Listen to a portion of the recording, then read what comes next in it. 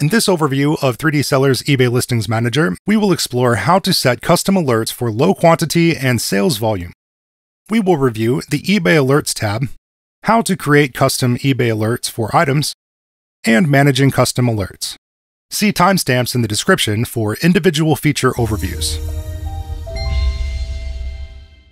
The Alerts page is where you can manage custom alerts, set a default sales alert, and view alerts history. Before setting alerts, enter the email address you'd like to send alerts to.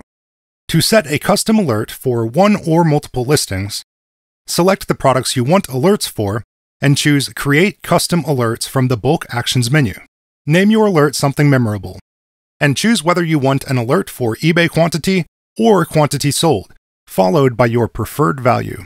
After creating, you can manage your custom alerts on your alerts page. You can enable or disable the rule and edit the details, rules, and listings included.